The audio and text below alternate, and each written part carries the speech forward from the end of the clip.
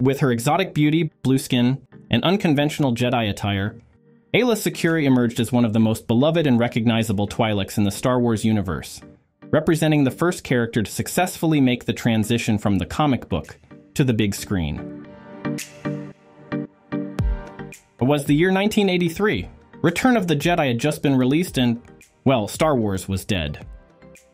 And the truth is that at this point in the franchise, it seemed it had already reached its peak. A divorce. The need to take care of his kids. The exhaustion of making the trilogy. A still primitive computer technology. The need to make other projects. It's hardly surprising George Lucas wanted to take a break at that moment. But everything changed with the release of The Phantom Menace on May 19, 1999, a date that marked a new beginning for Star Wars. The dormant franchise had awoken. With this in mind, publisher Dark Horse Comics embraced this new era and created several new Jedi characters for the main Star Wars 1998 title to stand alongside their movie counterparts, with Aayla Secura as one of the standout characters of this new age. She was created by writer John Ostrander and artist Jan Duursema, who also conceived Secura's master Quinlan Vos and the female Twi'lek Sith Darth Talon, a character George Lucas liked so much that was to become the main antagonist in his sequel trilogy. The early design of the character was originally very different. Secura was first conceived as a fish-like creature, a concept that later evolved into the Jedi Kit Fisto. Instead, the creators decided she should be a blue Twi'lek, a species that first appeared in Return of the Jedi in the characters of Ula and Bib Fortuna.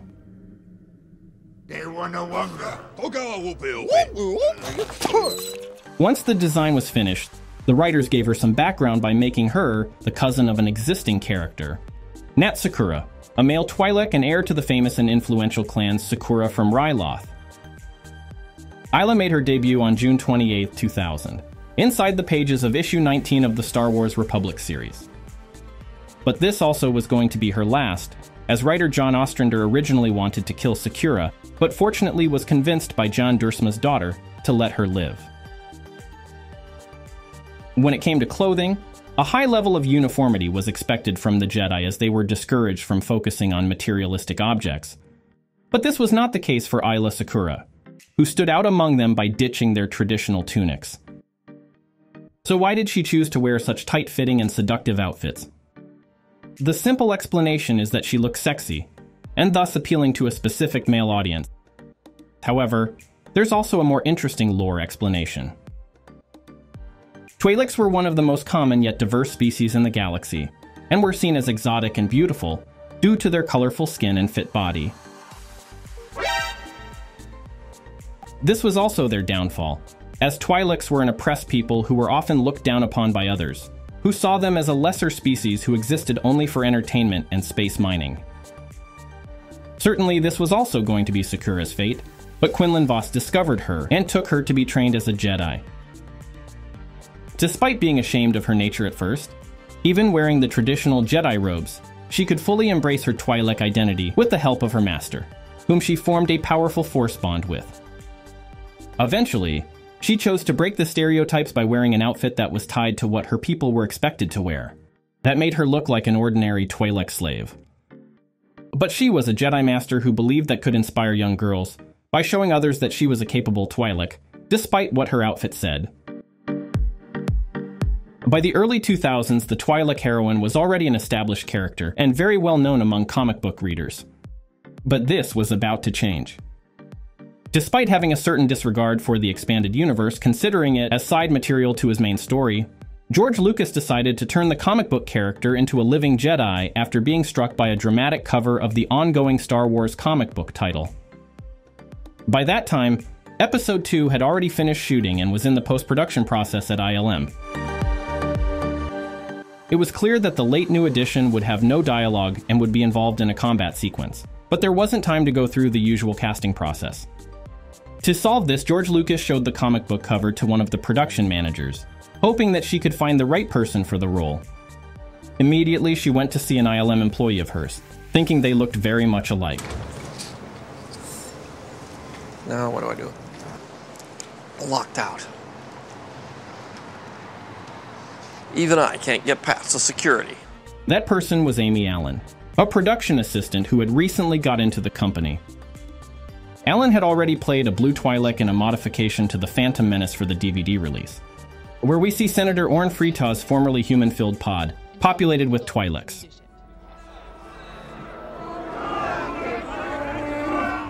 The process for becoming the Twi'lek Jedi would take around 4 hours.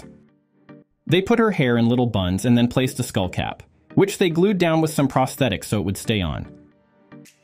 Secura's cone-shaped ears were made from foam rubber, so that they would be malleable in a way similar to earlobes.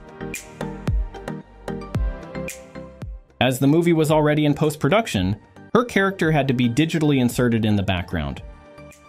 This meant Amy Allen had to shoot her scenes all alone, without a chance to stand beside any actor. Aayla Secura's most identifiable scenes are those at the Geonosis Arena.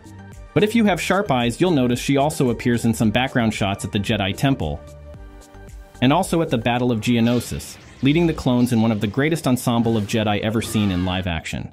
We will not be hostages to be bartered, Dooku.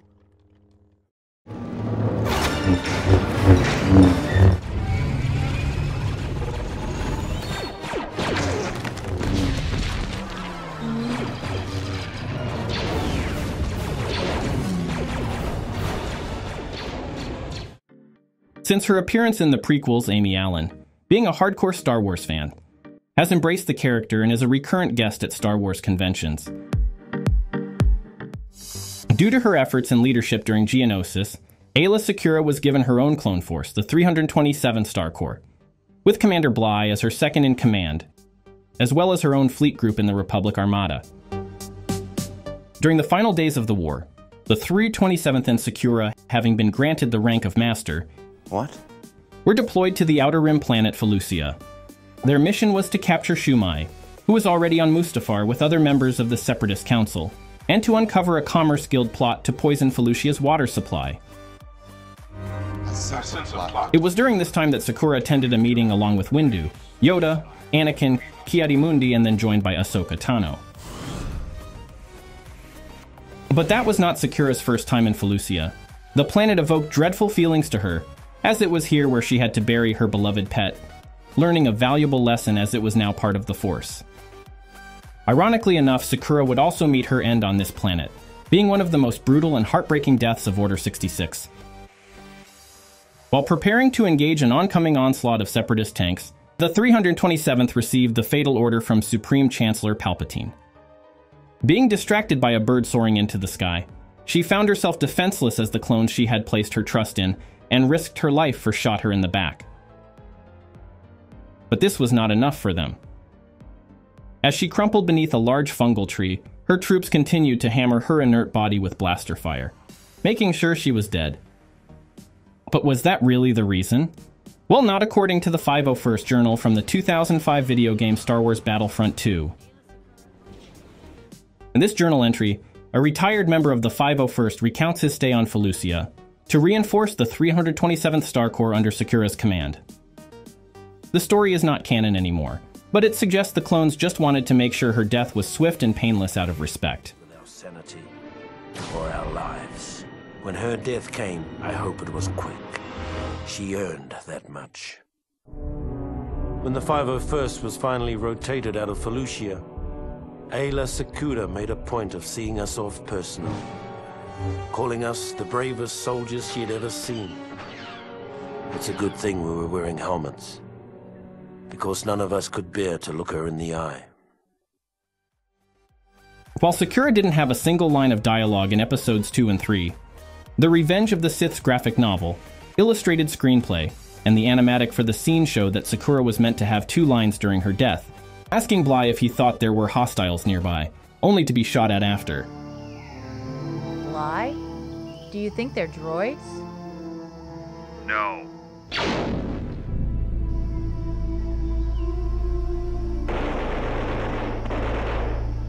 The animatic also shows the deaths of other iconic Jedi that did not make it into the movie, such as Barriss Offee, Luminara Unduli, and Secura's master Quinlan Vos. Oh my God! following Secura's death, the Empire falsely stated that she was executed because she was the one who had been trying to contaminate Felucia's water supply. However, despite those lies, she was remembered for generations by the people of the world she had helped during her life, with stories of her to have become part of their own culture. Aayla Secura remains one of the most beloved Jedi ever.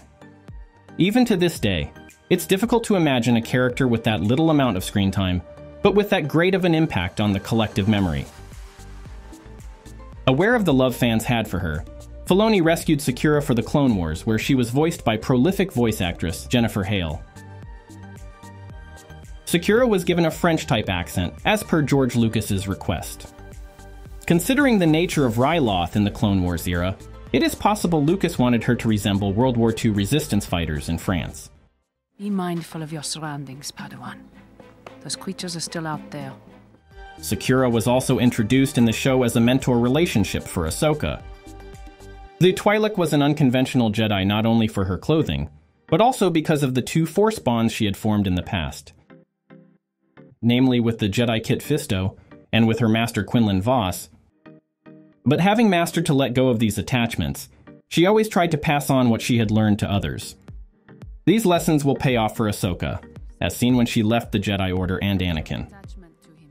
It's just... I get so confused sometimes. It's forbidden for Jedi to form attachments, yet we are supposed to be compassionate. It is nothing to be ashamed of, Ahsoka. I went through the same process when I was your age with my own master. Really? You? He was like a father to me. I realized that for the greater good, I had to let him go. Don't lose 1,000 lives just to save one. But I have to sort this out on my own.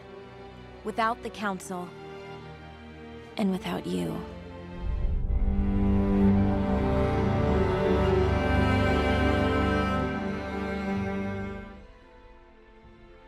Despite being a minor character, Aayla Secura was chosen to stand among other Jedi like Windu, Obi-Wan, Anakin, Qui-Gon, Yoda, and Luke, as one of the voices that give Rey encouragement at the end of Episode 9.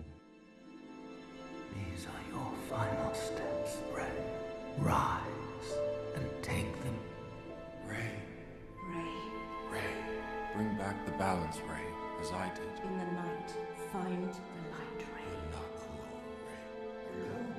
Never have you been. Every Jedi who ever lived lives in you. The Force surrounds you, Rey. Let it guide you. This is some pretty surreal being at your own funeral.